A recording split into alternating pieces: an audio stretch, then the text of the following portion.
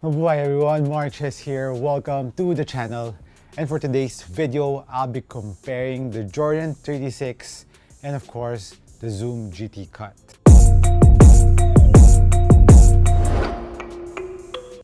So guys, if you haven't watched my other videos about these two sneakers, I'll be putting the link down in the description below. The performance review of the GT Cut and of course my performance review of the Jordan 36. So these two sneakers are kind of one of the newest sneakers out from Nike, of course the Zoom GT Cut, while of course the Jordan 36 is the new signature sneaker from Jordan brand. So let's compare the upper first, guys. So on the Jordan 36, of course the upper of the Jordan 36 features this very new upper called Jacquard Lino weave, and the highlight of this upper is it is really thin and it gives you excellent ventilation. Despite the very thin upper, the support that you'll be getting out of this Jacquard Lino weave won't be sacrificed because it's very supportive, and it moves laterally instead of when you're pushing your feet out on the material, on the weave. It doesn't stretch in that aspect, but this knit moves from side to side, if you get what I mean. So it kind of moves to the shape of your foot. That is one thing that I really like about the upper of the Jordan 36. And comparing it with the upper of the Zoom GT Cut, the Zoom GT Cut features this net-like mesh or weave. It's really soft, but it has an underlining fabric which is like foam or neoprene, but while on the forefoot side, it has this very thin fabric that will give you comfort.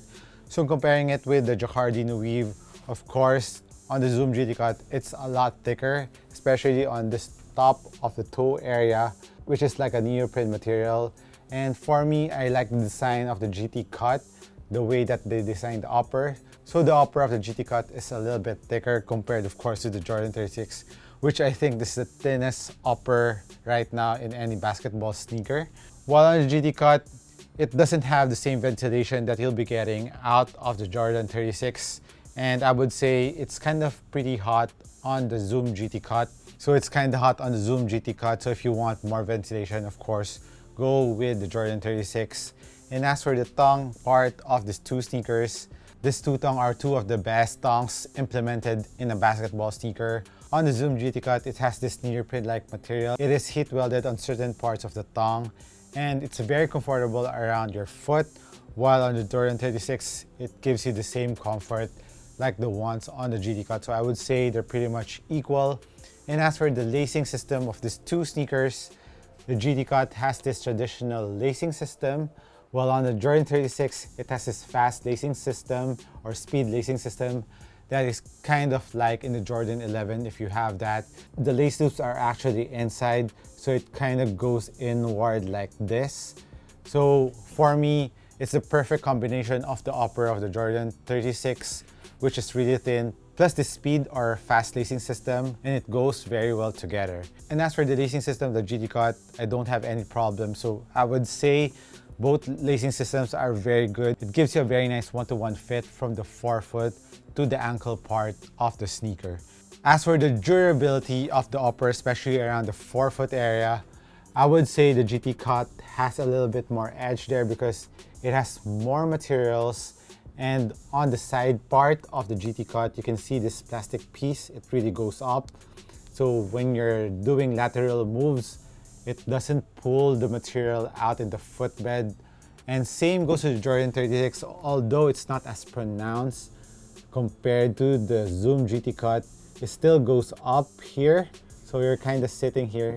I can put my finger in like that. So your foot is sitting right below this line.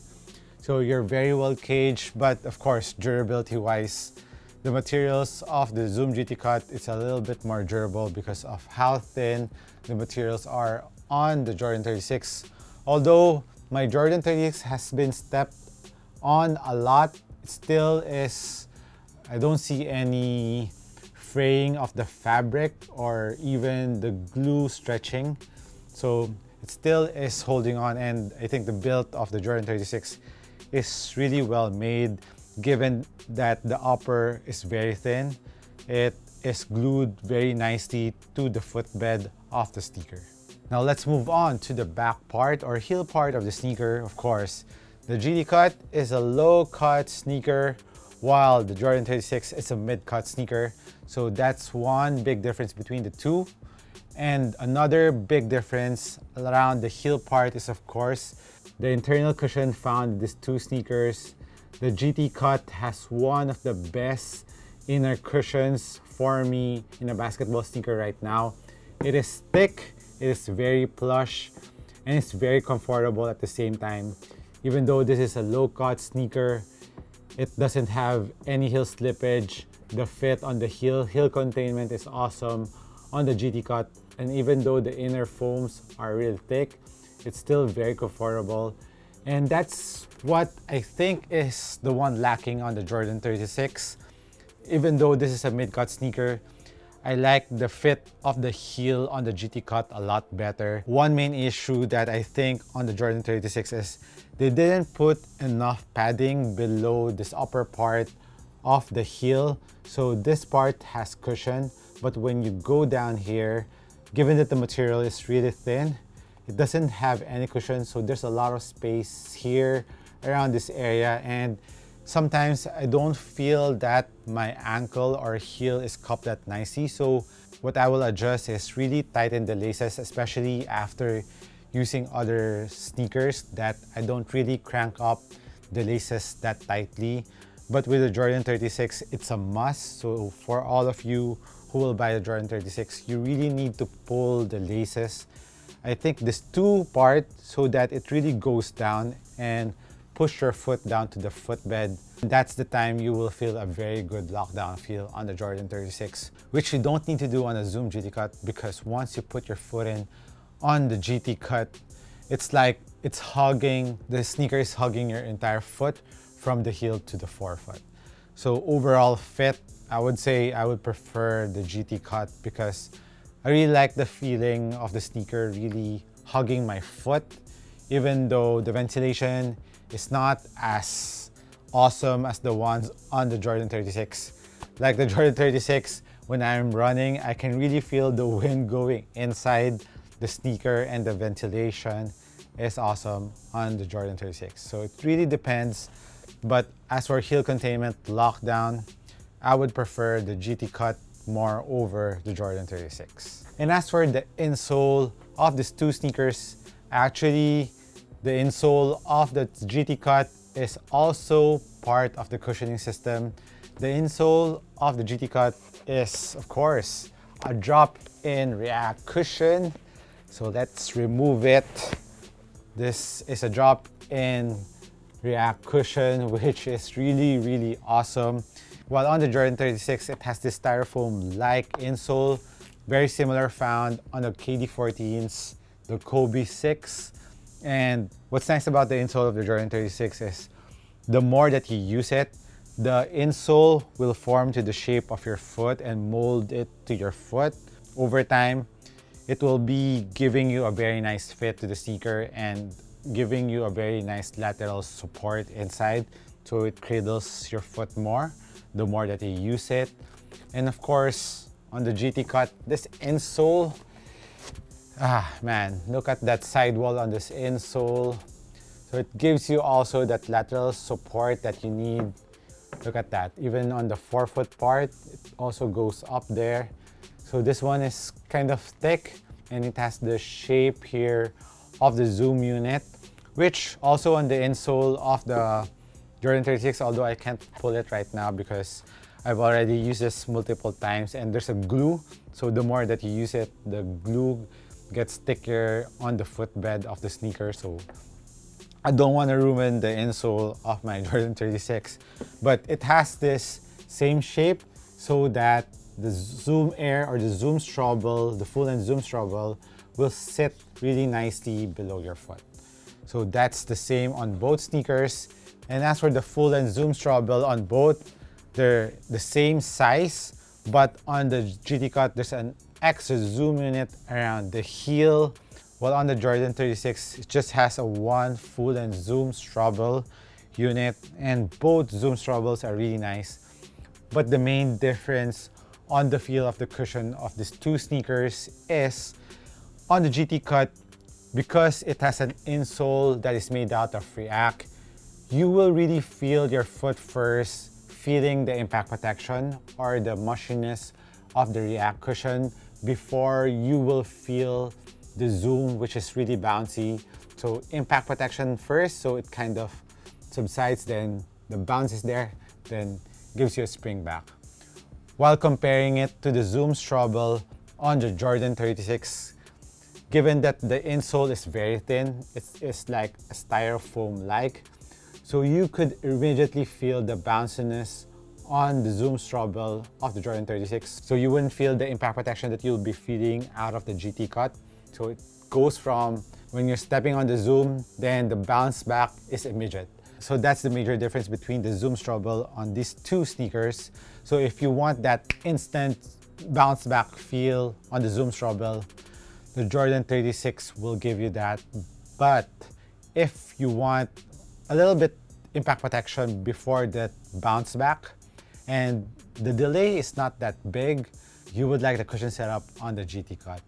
And one more thing that's different between the cushion setup on both, the GT cut rides lower to the ground. So if you want a lower to the ground feel, the GT cut will give you that. Because aside from this React insole, then the Zoom Strobel, then the next layer is the outsole of the sneaker. So this is really low to the ground. So if you want a very low to the ground feel, the GT cut will give you that. Because on the Jordan 36, below that full-length Zoom Strobel is a Phylon material, or I don't know, I'm not too sure if this is Phylon or Cushlon, but it has an extra layer of foam, and you're not riding too high off the ground, but it's a little bit higher compared to the GT cuts. So it really depends on the cushion setup that you want. So if you want that immediate bouncy feel and you want to have a thicker foam below it, the Jordan 36 will give you that. But if you want a very low to the ground feel, plus there's impact protection from the insole, then you would feel the bounce back. The GT cut will give you that. I hope guys you understood my comparison between the cushion unit of these two sneakers. So it's kind of hard to explain because you could really feel the difference once you wear them side by side. So those are my main takeaways on the cushion setup. If I am to choose between these two, I would honestly say I would go with the Zoom GT cut more because I like how low to the ground it feels and the impact protection that you'll be getting out of this React insole, and you will get that bounce back feel after that impact protection. I like the setup on the GT cut, and especially, and what really makes me prefer the GT cut more is the stability of the GT cut, given that it is really low to the ground, plus it's more stable around the forefoot area, which sometimes I find kind of distracting on the Jordan 36 because of the extra forefoot zoom unit found on the Jordan 36 here in the forefoot. Sorry, I mentioned earlier that it just has a full-length Zoom Strobel, but it has an extra zoom unit in the forefoot, giving the Jordan 36 a very bouncy feel. So in terms of bounciness, Jordan 36 is a little bit bouncier compared to the GT cut. So if you want that maximum spring back, especially on the forefoot, the Jordan 36 will give you. But the main drawback about this forefoot zoom unit is I just wish that they made it flat, because sometimes I would feel the bulge on this Jordan 36. And I actually felt that yesterday when I was playing, when I was guarding my man, when I was cutting, then I stopped on my forefoot part and I almost rolled my ankle. But there's one factor there because I didn't really tighten my laces on the Jordan 36 on the right side that much. So after that play, I immediately tightened the lacing system of my Jordan 36 to the max level, so I wouldn't feel that instability and my ankle will catch my foot if ever it happens again. So after that play, I didn't have any problems, and maybe because I keep on changing sneakers, so sometimes I'm getting used to a different kind of sneaker. But if you are just using the Jordan 36 and you're playing with them always, so I guess you'll get used to with this bulge on the Jordan 36. But that's one thing or one factor that comparing these two sneakers that makes me like the GT cut more over the Jordan 36. is the stability around the forefoot part. Now let's move on to the outsole of these two sneakers. The GT Cut has this tire-like pattern, which is made out of this very thick rubber. You can see how thick the rubber is. Although the grooves are not too deep and some parts of the grooves are closely to each other, thus making the GT Cut absorb more dirt in between the traction. But don't get me wrong guys, the traction on the GT Cut is I mean, very nice. On a clean or dusty floor, it still grips very well. Even if there's dust present on the traction on the GT Cut, it still is very tacky. The GT Cut really has excellent traction, and comparing it to the traction of the 36, it has this lightning-like pattern, and I like the spacing on the traction pattern on the Jordan 36 a little bit better compared to the GT Cut. Although it's not as thick as the ones on the GT Cut, but the grooves are deep. And my Jordan 36 is made out of XDR rubber. This is the PF version. So it's made out of extra durable rubber. So I'm not too sure if you have the non-PF version, which doesn't have extra durable rubber, if it's as durable as mine. But this one, I've been playing with them and I cannot see any fraying on the rubber material of the traction of the Jordan 36. And as for grippiness, both, I would say it's as good as the ones on the GT Cut. It grips really hard, it squeaks hard, and even on a dusty floor, it still grips awesome. But the Jordan 36 doesn't catch that much dust because the pattern is widely spaced. So in terms of dust pickup, so if you don't want to wipe your sole that much, the Jordan 36 is a little bit better there compared to the Zoom GT Cut.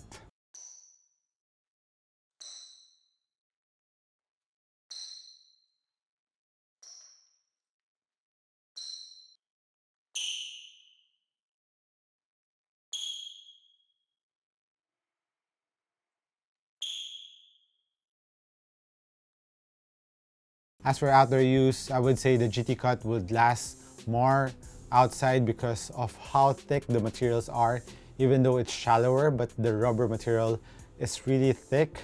So I would say it will be a little bit better outdoors, but the Jordan 36, if you have the PF version, I think it will be okay for outdoor use.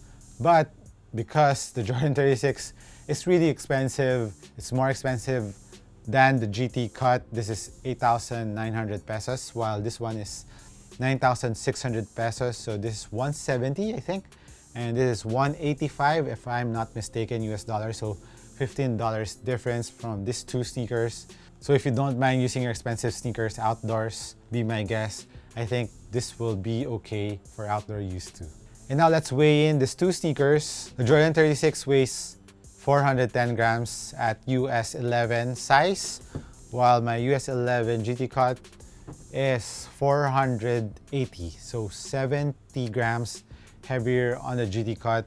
So the marketing on the Jordan 36 is really true. It's one of the lightest basketball sneakers that is out in the market, while the GT Cut, although it's heavier compared to the Jordan 36, when you're wearing the GT Cut, you won't feel it too heavy because of how nice the fit is on the GT Cut. So I really don't feel that weight at all on the GT Cut. I actually don't mind it. And actually for my size, for that weight, for around 450 to 490, it's still okay as long as the sneaker has a very good fit. So that's it on my comparison between the Jordan 36 and the Zoom GT Cut. Let me know which sneaker you would choose.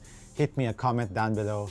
Thank you again guys for dropping by. Thank you for support. This has been MARKCHES once again. Please do subscribe and like this channel. It will really mean a lot.